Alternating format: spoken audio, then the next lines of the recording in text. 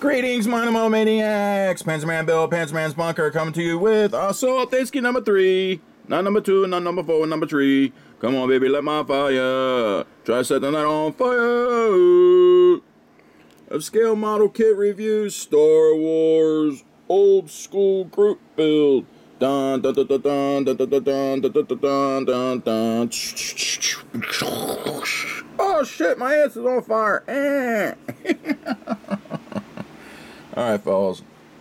Over the phone. Oh no, Bill, not the phone. It's redhead herd. Use the phone. Blinded them with science. Here I am putting a front glass piece on to the tie interceptor. I put future to clear up the 30-some years of rattling around in a box. So it helped it out a little bit. Inserted the cockpit into the interceptor. Painted everything black inside, you know, to make it look good when you look in. You won't see any clear plastic or any of the plastic of the kit. Alright, did the same. Painted it black on the top half. Added the top window canopy glass and the back viewport glass. Excuse me. She went together pretty good for a snap tight. Though I did glue everything together. And you look at this.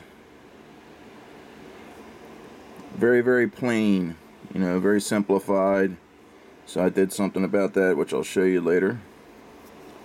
The main part of this was there's about 10 to 12 little sinkholes or injector pin push-outs on this sucker from where, you know, the process of doing it. And they had to be cleaned up, you know, like there and it even cut across the, yeah, right there. Even cut across the actual plastic, malformed the plastic and everything. So I mean, if you're going to do this kit, yep, sinkholes there. You got to get out the file, and it's very tedious. Got to go around and clean up all those the injector pin marks all across this, the inner part. One not on the outer part of the wing, but on the inner part that was loaded. It was infested with them. I had to call an exterminator. Waka waka waka. Alright, here we go over the kit. Alright, fellas. As you can see, I was telling you about how plain Jane the exterior detailing was for this kit.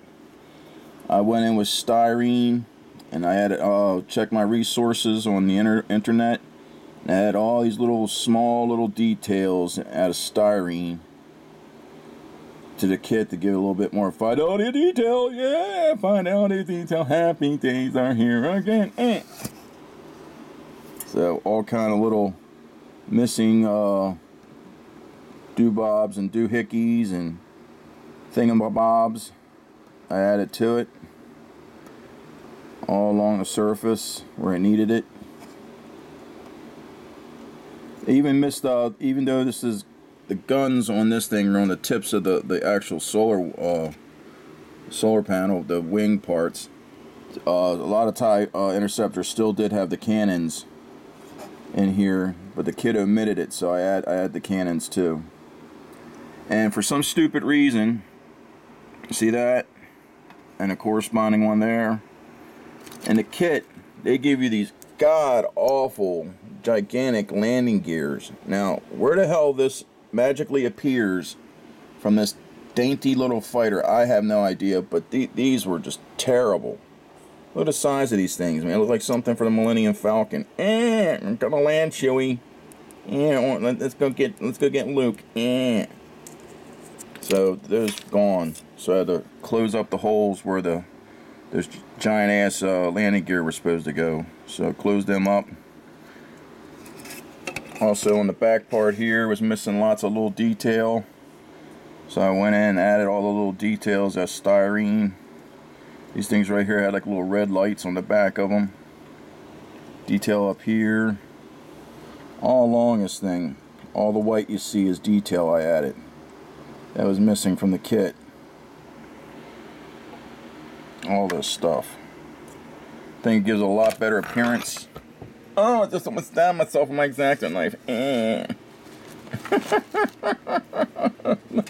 Bill's a menace. Also, for detailing right here, I drilled out. I don't know if the light is washing that out or what. I drilled out those little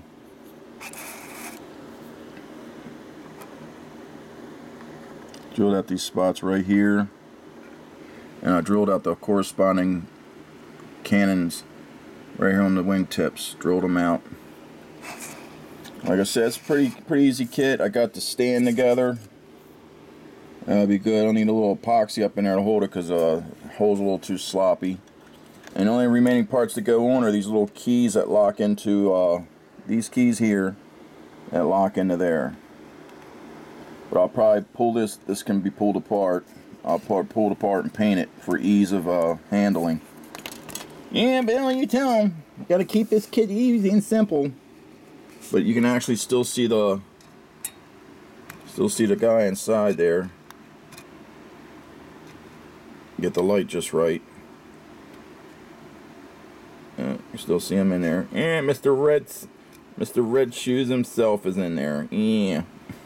That's right, Hood. He's wearing the rot. Alright. I don't know if you guys can see, but Grendel's over there sleeping. He's snoozing. He's taking a siesta in the bunker. Grendel! Alright, fellas. Everything's going good here in the bunker. Hope everything's going good with you.